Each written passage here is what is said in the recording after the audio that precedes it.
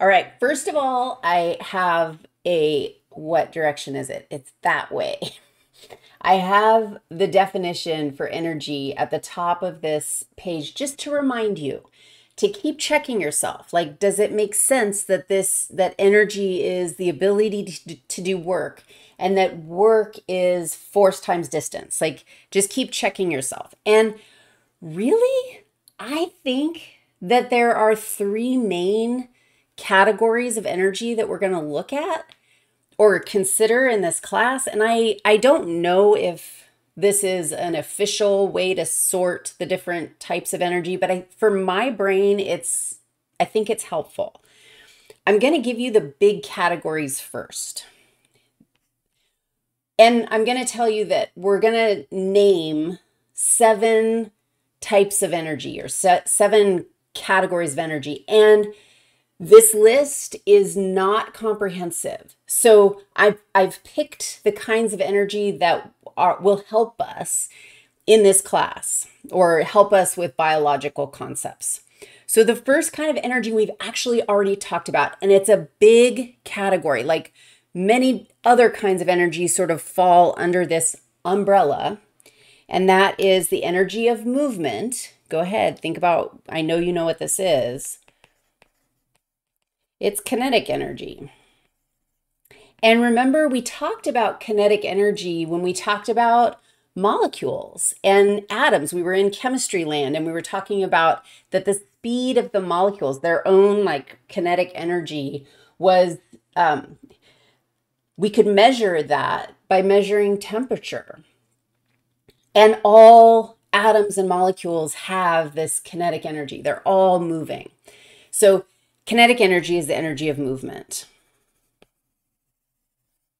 So anytime something is moving, it has kinetic energy. Our other big category, and I'm going to put this, I wish I hadn't numbered them, or maybe I will number them. This is number 3.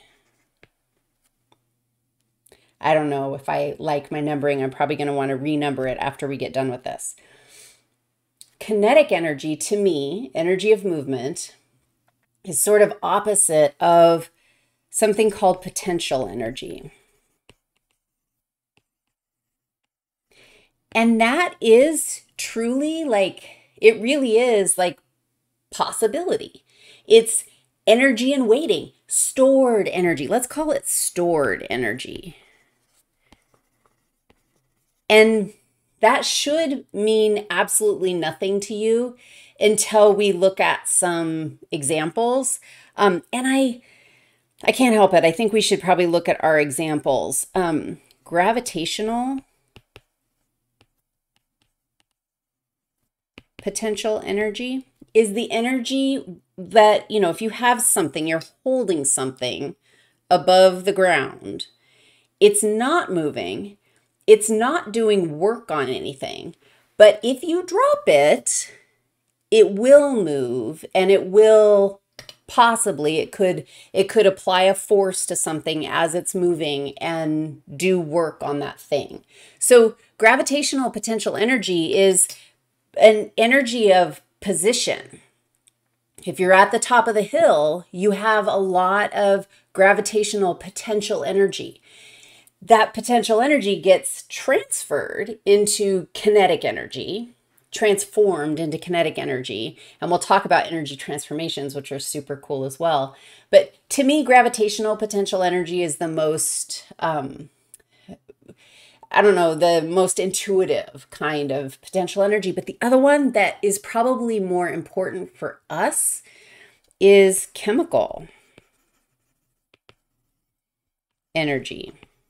And chemical energy is a form of potential energy, but it's energy, and again, this is weird, and we'll talk about this in more detail, but it's energy, it's stored in chemical bonds. Put a fork in that one. We're definitely going to come back to it. There's a reason that I numbered this 1 and 3 because I'm going to put number 2 in here right now. And this one, I feel a sadness. I have a sadness to name this one because I have absolutely nothing to say about it except, oh my gosh, it's super cool. Light energy, I have no idea what it is. It's the ability to do work. I can't visualize that. I have no idea. Light energy, you're on your own. However, light energy, think about a biological system in which light energy might be super important. Well, all of our biological systems, almost all of them, rely on light energy from the sun and the process of photosynthesis, which takes that energy from the sun and uses it to build sugar molecules for us to eat. That's all we're going to say about that. There's going to be this like light energy fuels all these other kinds of energy, light energy fuels living systems. Awesome.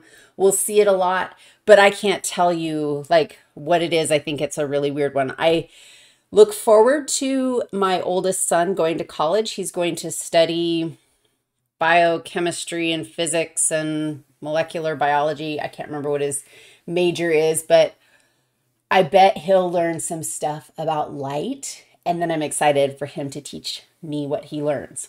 In the meantime, we're going, yeah, we know what it is, and that's good enough for us. This leaves us with a couple types of kinetic energy that I want to talk about, and one of them we've already discussed. That was thermal energy. And remember, thermal energy was maybe we didn't name it thermal energy, but that energy of movement in those molecules, the faster they go, the more thermal energy they have. Do you see how it's actually a category of kinetic energy because it's an energy of movement? The other one that I want to talk about briefly, and again, in a detail that is biological, not physicsological, and that is electrical energy. That says electrical. It does, I promise. Electrical energy, I'm going to give you a definition on this because you might be like, dude, electrical energy is not biological. It is in wires and lighting up lights and whatever, running our computers and phones and stuff. True story. And we absolutely are electrical critters. Who knew? And if you stick with me, we'll learn way more details about that electrical communication. But electricity is moving charged particles. You see why I put it under the kinetic energy category. Particles. Now, think about this for a second. Moving charged particles in a wire are actually electrons moving through the wire, bouncing from atom to atom in the metal, whatever, getting hot and emitting light. Super cool, super interesting. In what are charged particles in biological systems?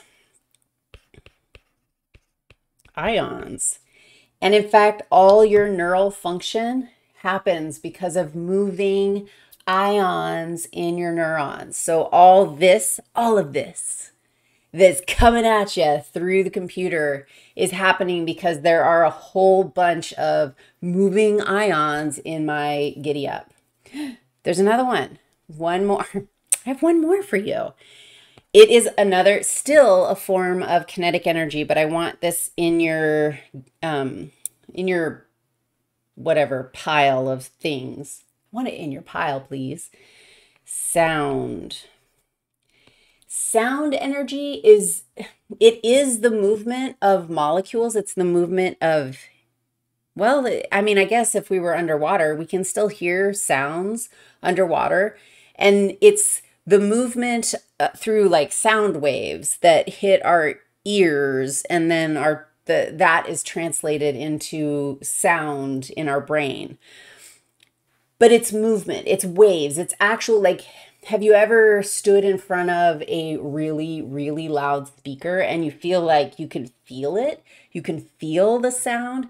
It actually is these air molecules are moving in waves because of the, I don't know how we generated that sound, like whatever vibrations feel when you're talking. There's vibrations that are being generated that are moving the air molecules that hit your eardrum and translate a message into your brain.